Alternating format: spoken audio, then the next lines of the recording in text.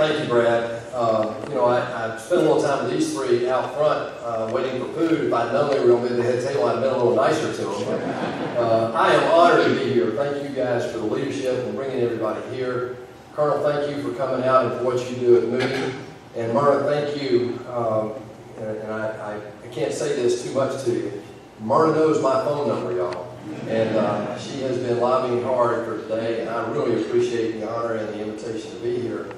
You know, Moody is a model, and Valdosta is a model for what military towns kind of should look like, frankly. I grew up in Warner Robins, and Robins Air Force Base is another Air Force town here in the state, so I understand the ups and downs of, you know, when I was a kid, I didn't know what BRAC was. There was no BRAC back then. I remember the Cuban Missile Crisis, and we were talking about that a few minutes ago, that every B-52, KC-135, C-141 seemed like in the country were right there at Robins. And they were flying those racetrack circuits around Cuba and the North Pole. I mean, I thought the world was coming to an end. But I'm a product of the nuclear, you know, halo that we had in the Cold War. I mean, how many of you remember the nuclear bomb drills, right? Get under your desk. I mean, how smart were we? We all did that, right? But I want to talk to you a little bit today, briefly, about our world and where we are. I'm new to this. I don't like politics. As a matter of fact, I hate politics. And after the 2 years I ran trying to get in here, I really hate it. But I will tell you, democracy is working. I'm very optimistic right now. You're going to hear a lot of doom and gloom out of me in the next 10 minutes. But stay with me, because there's a way out here. I want to share with you a story about my mother, though, that I think speaks tons to this process that we have, this democratic process. My mom just recently passed away, and she'd be proud for me to tell you this story because she was very involved in this race. She was very involved in a couple of races in the past, but I mean, she really got involved in this one. And, you know, about 6 weeks out, and this speaks to the national story of what we see going on in the country right now. The national polls had us down 6 or 7 points about, 6 weeks out from the November election. And, you know, the leaders in Washington, the Republican Party, were pulling out. They said, we'll be back in the runoff. And by the way, y'all, we had a 9-week runoff schedule. It would have been January 6th would have been the election day, the day that the other senators were sworn in. It would have been a nightmare. And the bottom line is everybody in the country, except a few people on our team, thought we were going to get beat in November. And the Democrats got confident. They poured a lot of money in here in the last 6 weeks, and the ads were really ugly. They bought Obama's campaign person that ran against Romney, and it got ugly. You know, and my mom called me one day and said, David, I love you like a son. I said, Mom, I am your son. You know? But she said, if the Democrats don't stop, or if they keep this up, I might not vote for it. I mean, this is a nasty process we have, y'all. But the problem is that what we have going on in Washington right now is not working. And I want to try to describe to you that as best I can, and then give you some hope about what you and I can do to help change the direction of the country. Because we're in a spot right now where the world needs us to do that, not just our grandkids and so forth. We got to do that now. I believe right now the world has a global security crisis, and it threatens us right here at home. I also believe that we have a global financial crisis, and certainly a debt crisis here in the U.S. And somebody said the other day, well, when will we know the crisis is hit? I said, I don't know, but I believe we're looking at the beginning of this crisis in the rearview mirror. I really believe, y'all, we're in a moment of national emergency. I can't say that too strongly to you today. It drives me. This is what motivates me to do what we're doing right now, to try to tell it and make sure people hear the story and believe it. Because what happens in Washington, people get veils over their eyes. They start listening to national media. They start listening to their own staff. And all of a sudden, they get distracted away from the priorities that you and I know are the top priorities in our country. This global security crisis is not new. Some of it is of our own making. Right now, we have on 5 different levels a world that's more dangerous than any time in my lifetime. I'm on the Foreign Relations Committee, and as a U.S. Senator on the Foreign Relations Committee, I can go in any country and have a meeting with any heads of state, and I've been doing that. From Egypt all the way up to Norway and all points in between, the King of Saudi Arabia, the Prime Minister of Iraq, Afghanistan. And these meetings, what I hear more than anything else, is that we need America to lead again. We don't need you to be our policeman, but we need you to lead. You're the leader of the free world. world. If you don't stand for democracy, what hope do we have? But on 5 different levels, you see Russia doing things now that we couldn't have dreamed of 15 years ago. They're threatening Eastern Europe in a way that we haven't seen in years. And right now in the Middle East, through all the shenanigans going on around Syria, they quietly control 2 bases that we don't even have in that region. They've got Latakia, which is a huge Air Force base, and Tartus, which is a historical naval base, are now Russian. So not only did they capture Crimea a few years ago, they now have Tartus and Latakia. So you think that doesn't strengthen their arc of control over the Eastern European countries? And then China. China now believes they can violate something that the countries of the world have had as a precept since, ancient times, and that is the seas are owned by everybody. They believe the South China Sea is theirs because a lot of natural resources around the Spratlys Islands and so forth, and they have militarized those islands now by reclaiming out of the sea on these coral heads, really, multiple islands. It's very dangerous. A lot of the shipping that comes in and out of the United States comes through the South China Sea. Then we see ISIS, to some degree of our own making.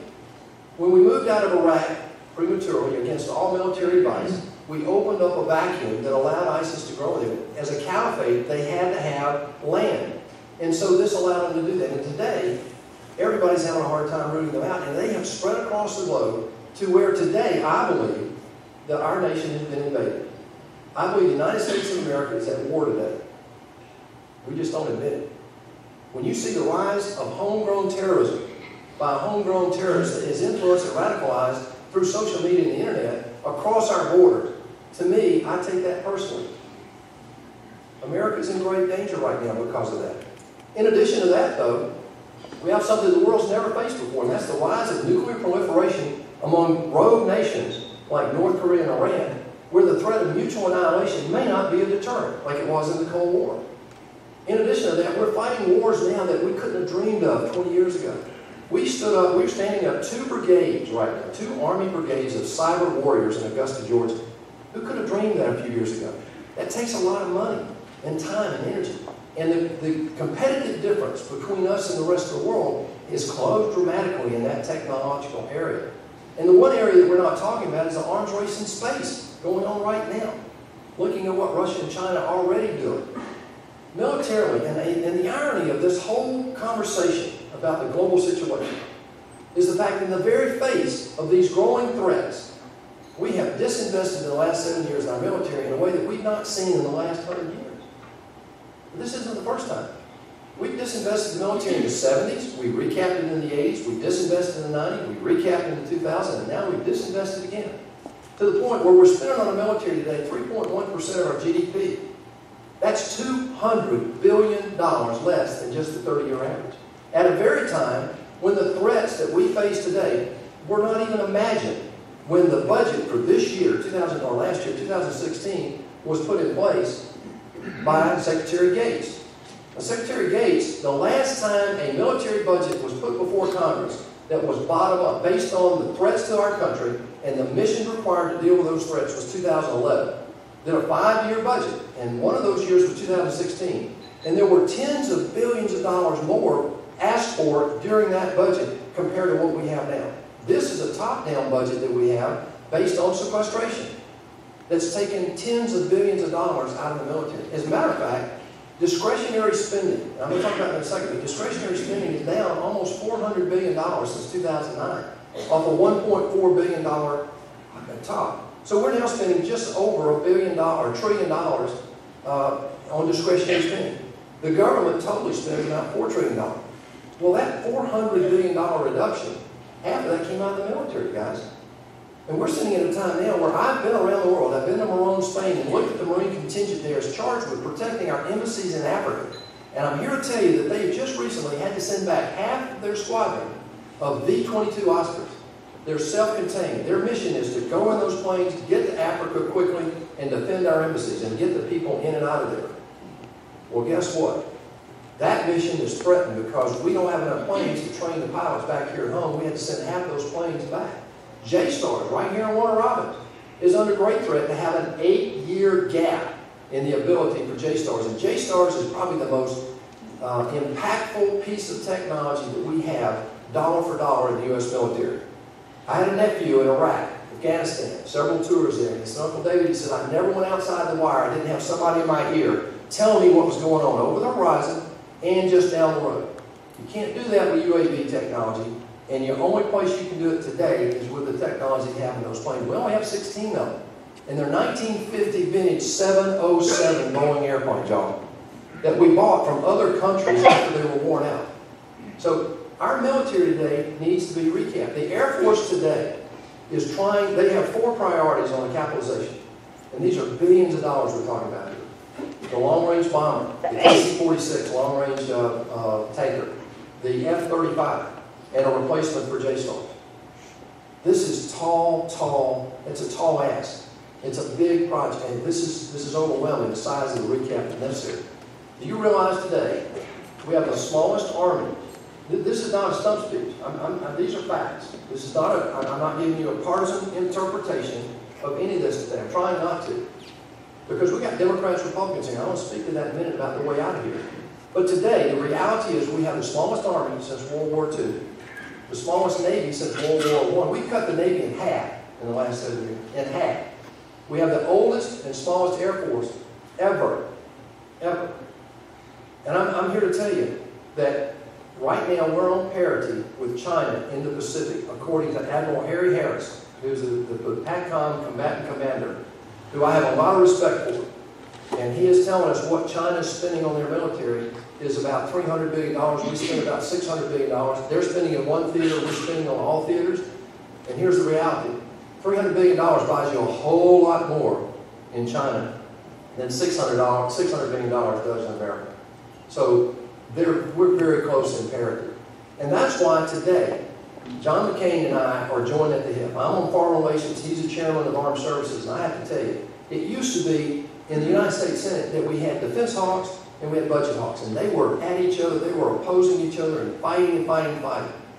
Well, today, I believe I'm the first one up there that has said we no longer have the luxury of having that debate. That you have to be both. Because if you don't solve the debt crisis, you're not going to be able to afford to defend the military or to fund the military to defend our country. One of only 6 reasons why 13 colonies got together in the first place was to provide for the national defense. And I'm here to tell you today that's under great threat. Can you imagine? In 2016, the richest country in the history of the world, I'm standing here telling you with a country that's spending 3%, $600 billion, and we're in great threat? But we are. And not only that, Europe right now is in great threat. Southeast Asia is in great threat. The entire world, from a nuclear proliferation standpoint, stands in great jeopardy. So at a very time when we need to be investing in our military, we've disinvested, but to recap that military, where's the money going to come from? That leads to the second crisis, the debt crisis. We have $20 trillion of debt almost. I have a debt clock in my office, the first one in any U.S. Senate office ever in the history of our country. A debt clock was in the office. Well, we've got it there. And you come to my office, that's the first thing you see when you walk in our lobby, or our little reception area, is that clock. And it just spins and spins and spins and spins. You can't describe it, you have to see it. Go online, I think it's on our website still. Go online, you'll see that. The reality is this. The last 70 years has been the greatest economic boom in mankind's history. And we, you and I, have enjoyed that. But we're sitting at a time right now where I have to look at, and you do too, I have to look at my kids and grandkids and tell them I'm the first generation that has to tell them that I'm leaving them a country that's worse off than the one my parents left me. If that had to happen today, that's a fact. That doesn't have to be that way, and we can deal with that. We have over $100 trillion of future unfunded liabilities coming at us. And the worst of it is if you put all that together, I can't relate to what $1 trillion is. I was on Scott's radio show today, and we talked about that a little bit. You know, the best way I can convey to you what $1 trillion or what $100 trillion looks like is that every single family in this room, every single family in Valdosta, every single family in America has a credit card bill waiting for them in the mail today. And it's $1 million. Not only that, when your kids get out of college or high school, you as a parent are handing them $1 million credit card bill. That's the reality of what we've done. So while we've had this great economic boom, here we are, and both sides are guilty. Under President Bush, we added $4 trillion to a $6 trillion debt in 2000. And under Obama, we've added $10 trillion. And in the next 10 years, unless something happens under President Obama's budget today, the way it's projected, we will spend another $10 trillion in debt. So we'll have close to $30 trillion in debt. Y'all, that's not possible. We can't do it. And here's why. Today at $20 trillion, if interest rates that are artificially at zero, basically, were at their 30-year average, we'd be paying $1 trillion in interest. That's 5 times what we spend today. Remember when I said about the military, we're $200 billion short against what the 30-year average is? Well, imagine, we're spending $200 billion in interest today. That's less, in real dollars, that's less than in the year 2000 when we had 1/3 of debt because of zero interest rates.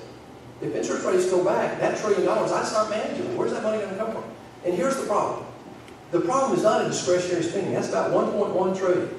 The other, we spend almost, in round numbers, directionally, it's $3.8 trillion, what we spent last year. Next year we'll spend about $4 trillion. So $1 trillion discretionary, $3 trillion are mandatory. This is Social Security, Medicare, pension benefits for federal employees, and the interest on the debt. I'm here to tell you that that's the part that's growing. In the next 10 years, we will borrow 35% of what we'll spend as a federal government. In the last 8 years, we've borrowed 35% of what we spent as a federal government. And what that means is that every dollar we spend on discretionary, that means every dollar we spend on the military, every dollar we spend on the VA, which is $200 billion, and every dime we spend on all domestic program spending, which is about $300 billion, is borrowed. Now, Colonel, I got to tell you, if I'm Putin and I'm going to stand up against you in Eastern Europe, that's a fact that is not lost on me. That every dime the U.S. military is spending to defend not only Europe and the U.S. is borrowed. It's so crazy, y'all. I mean, this is how crazy it is. We have these bilateral agreements. One of those is Taiwan. Our agreement with Taiwan says that if Taiwan is invaded by China, we have to go to Taiwan and defend Taiwan against China. But to do that, we have to go to China and borrow the money to go to Taiwan and defend Taiwan against China. Now, you tell me that's crazy. That's insane. But that's a reality. And imagine if you're a 20-year-old or 18-year-old, 19-year-old, and you're thinking about dedicating your career to the military, or you're a 17-year-old. I think we placed, Colonel, 23 academy placements this year. That's a record. I mean, that's remarkable. That's just one of us. And these young men and women are so accomplished. And they're looking at us and saying, I'm going to give you my career. What are you going to do for me? Well, I have to tell them, hey, every time we're going to give you the next 30 years is borrowed. What kind of confidence is that? What does that say to our allies around the world? This has got to get fixed. It's got to get fixed right now. And it's not hard. And so here's the good news. The great news is this. There's a way out. Every time in American history, when we've reached a moment of crisis, somehow God has blessed us with a moment of opportunity. And that's where we are.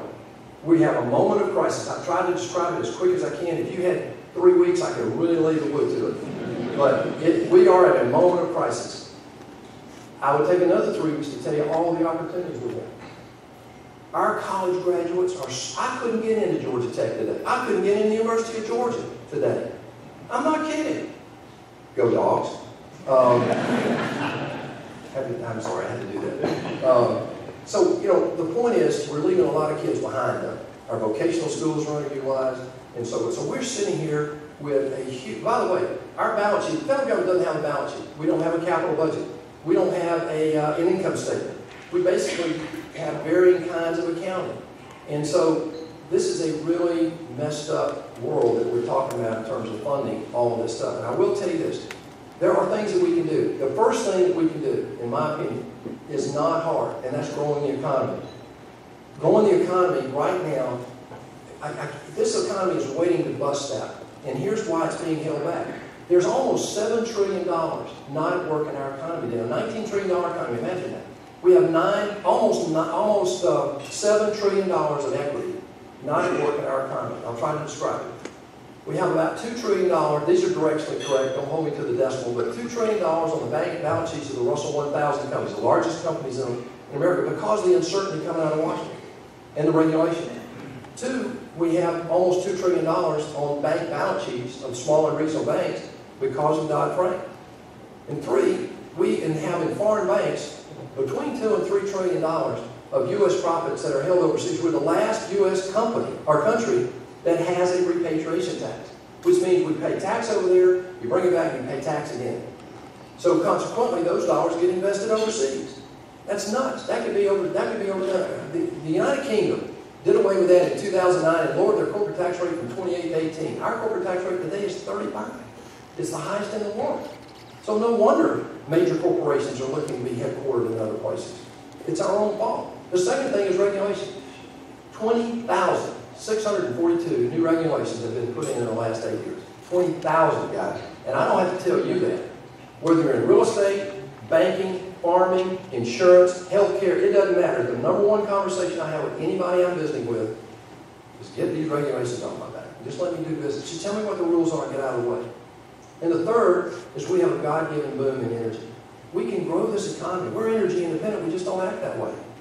We've got almost $300 billion of redundant agencies in the federal government. Redundant. I mean, this is insane. And if we don't do something right now, Social Security and Medicare trust funds go to zero in 15 years.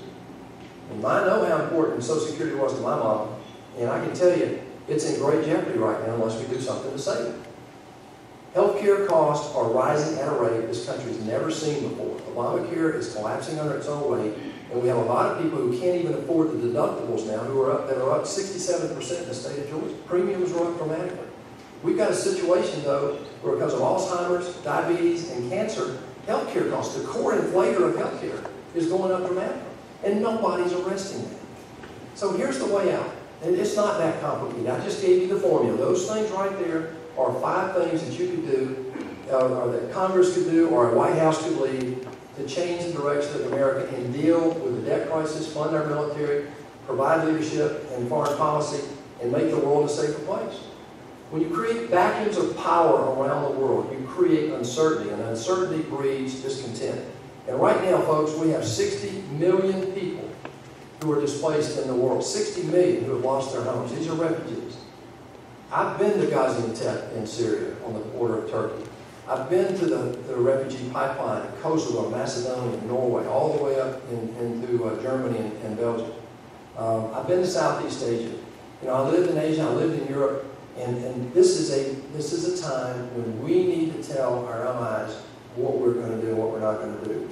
What we've been doing is confusing our allies and emboldening the people who have the leaders of the dark forces of the world, who have self-interest, nationalism, that are really creating a wholly dangerous war right now. The way out of here is very simple. We've got to break gridlock. The tools are there. Look, I'm a business guy. I just gave you the diagnosis. I gave you the cure. Now, I'm not the smartest guy in D.C. I'm not the smartest guy in this room. Those are just some ideas, but they will work, and they will get this economy going. If there's one thing I understand, it's the free enterprise system. And there are only about a handful of us in Washington that do. In the United States Senate, Johnny and I think, Georgia's the only state that has 2 U.S. senators who have a real business background. Now, how sick is that? And so we've got to deal with it. But here's the other formula that has to change. If we close these doors, this room could agree on each one of those areas. It wouldn't be a problem. We would agree, and we'd set a timetable, and we'd go fix it. In Washington, because of career politicians, the establishment, and all that, it gets convoluted. In the business world, it's linear. You go from A to B, and you're done. There, you go from A, and they don't even know B exists. They're not focused on results. So here's what has to happen. We have to break gridlock. My mission in life is to break the gridlock in Washington. And the way you do that, I mean, look at us in this town. You make this town work across party lines. Politics works here. I mean, I'm up there trying to find the 80% solution because I know in business I never got my way. You know, I never got 100% solution my way, and you didn't either. A good 80% solution, as long as I don't violate my principles, is what I'm trying to do. When did anybody say that if you and I disagree on something that we have to be enemies? I mean, when did compromise become a 4-letter word? When did you ever get your way? Are any of you married? Really? This is not the American way. I mean, what we've got is gridlock, and we have to break through with it. And this is what's at jeopardy, and I'm dead serious. Ronald Reagan said, freedom is never more than one generation away from extinction. We don't pass it down in our bloodstream. It must be fought for, protected, and passed on, so they can do the same thing. Or one day, in our sunset years, we'll be sitting around telling our children and our children's children what it was once like in America when women and men were free. Now I got to tell you, if you don't believe me about anything else, believe me in this one. That's at risk. I read The Gulag Archipelago by Solzhenitsyn when I was 18, and it sobered me for life. One of my first jobs was in a Head Start program. That sobered me for life. This is not about the rich and the not so rich. It's not about liberal or conservative. It's really about America. And I want to try to quote to you the closing line of the Declaration of Independence. And I'll close with this. And this is our challenge. The Colonel asked his men and women to do this every day because they put their lives on the line for us every day, here and abroad. In full support of this declaration and with firm reliance on the protection of divine providence, we mutually pledge to each other our lives, our fortunes, our sacred honor. God bless you for what you're doing. God bless Georgia, and God bless the United States of America. Thank you, guys. Thank you.